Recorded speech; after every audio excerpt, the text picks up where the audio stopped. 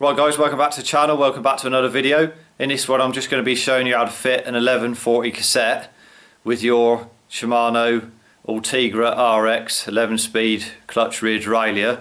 So I'll go ahead, I'll run through the steps. Right, so here we have the current setup. Obviously it's using the RX rear derailleur. It's got 1132 cassette on it with a 5034 compact on the front. So first step in installing the 1140 is obviously remove your chain from the bike and then remove your rear wheel.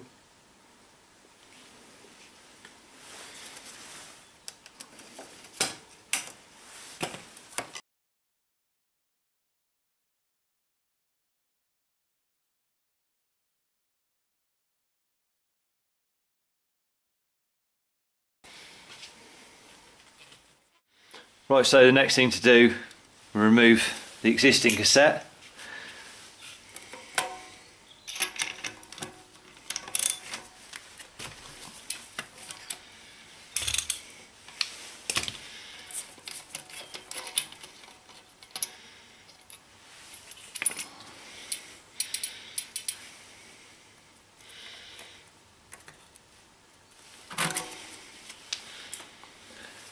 So once you've got that removed, then you can install your 1140 cassette.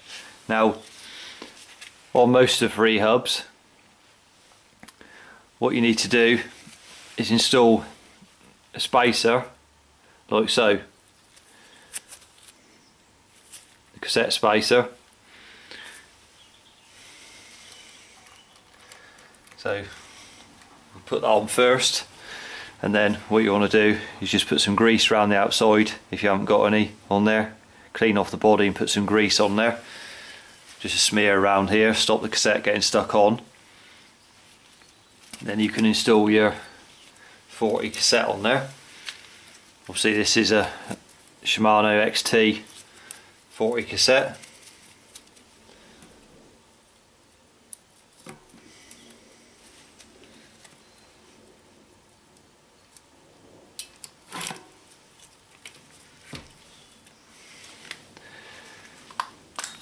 So we get that on.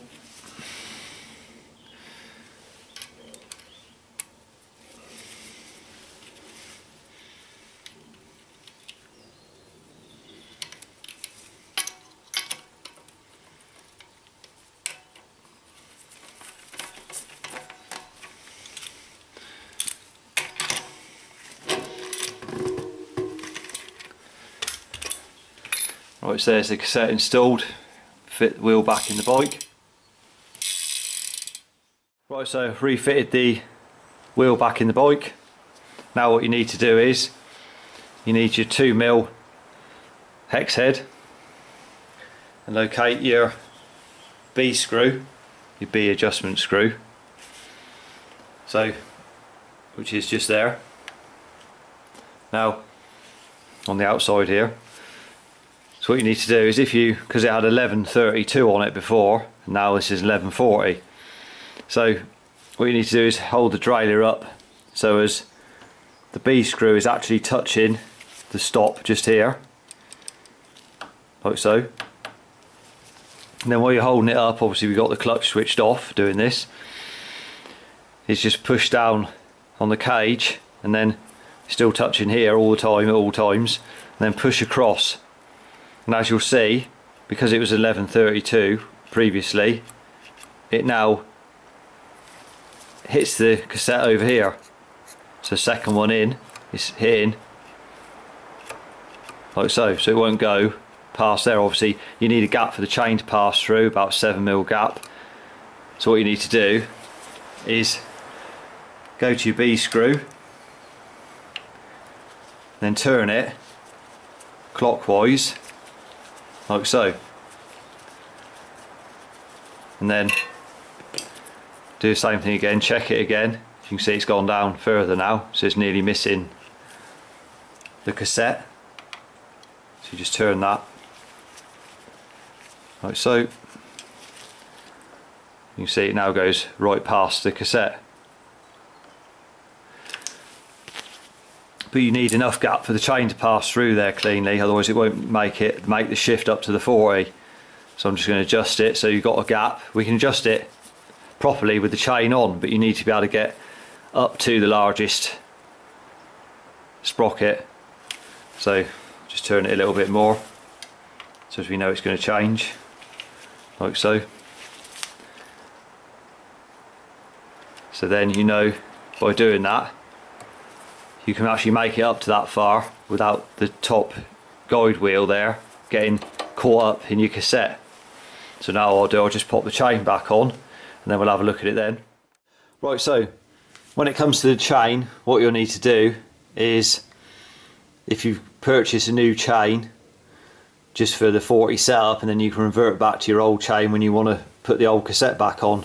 So we got the two comparisons here side by side. The chain, obviously, like I said, it was 1132 originally and now it's 1140, and if you see there, the chain's that much longer now. So 1, 2, 3, 4, and obviously each one had a quick link on that as well to add on to that, but the actual links of the chain is that much longer now than it was with the 32 on it. So as you can see, you'll need to add a bit onto your chain or have another chain and use one for each cassette. Is the easiest thing to do. So I'll go ahead, I'll get this back on the bike. Right, so if you want to know how to size up a chain to fit the new cassette, then what you want to do is put the chain around the inner chain ring at the front and the smallest at the back, your 11 at the back there, and then get the ends of the chain. Now if you're going to be running a quick link, then you need to add in obviously the quick link. If you're not going to be running a quick link and you're pressing the chain together with a new pin, obviously you need a male and a female end of the chain. So do is, if you get both ends and pull them together, see, I still need to put a quick link in there. So if I'll just get that and just put it on like that, just to show you. Now what you want is, you're looking at the rear derailleur. Now when you join the two together, you want some tension on the rear derailleur here. You don't want it look like where it is now. That's no good, because obviously it's let right off, there's no tension on it, so your chain won't have a lot of tension on it, just be slack like so. You just need it so it just takes up the slack there, so there's tension on it. So you just put somewhere there is fine. You don't need to go right down here, because obviously as you got the cassette at the back, the derailleur is going further and further forward. You just end up snapping the derailleur off. It just go dead right round in the end. So you just need it so as it literally takes up the slack like so, and then so you just pull the two chains together, and then you just mark up where they're going to join. As long as it's taking up the slack off of it, then you can mark the chain there and break it at the appropriate link if you need to shorten the chain at all with the chain tool. That's just one way of doing it, simple way to size it up. Right, so I've got the chain back on now, as you can see. Now what I'll do is I'll just run it up to the 40 at the back there, just so we can make any adjustments if need be to the B screw.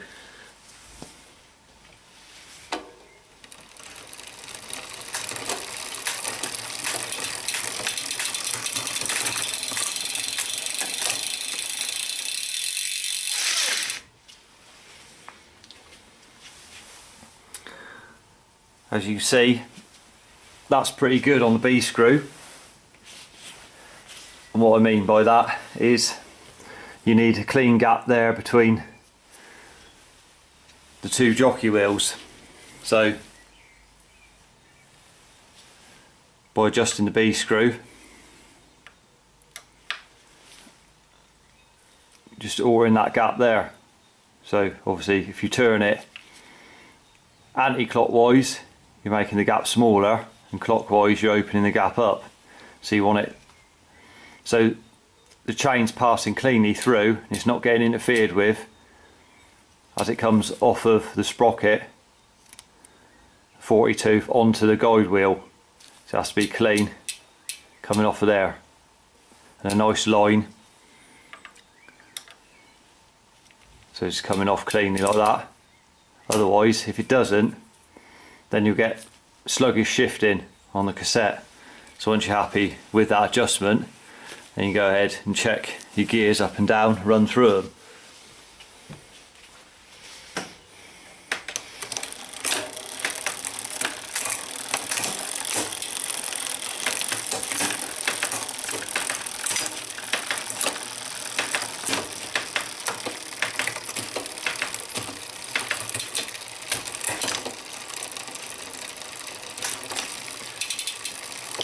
What I'll do is I'll shift up to the largest at the front.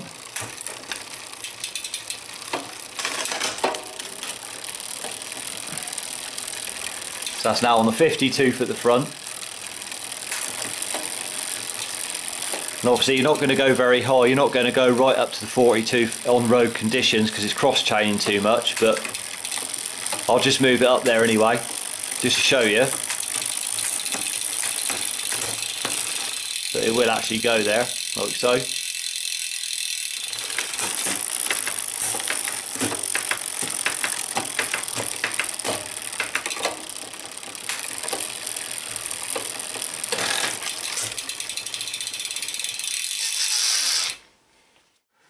Right, so there's the install complete there. Now, I haven't touched any screws other than the B screw.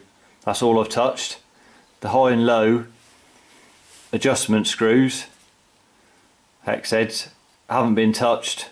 Obviously the bike had a cassette on it before, 11 speed, so it doesn't need any adjustments made to those screws. All I've done is adjust the B screw so as, like I showed, that the guide wheel misses the 40 tooth on the back, like I was showing earlier.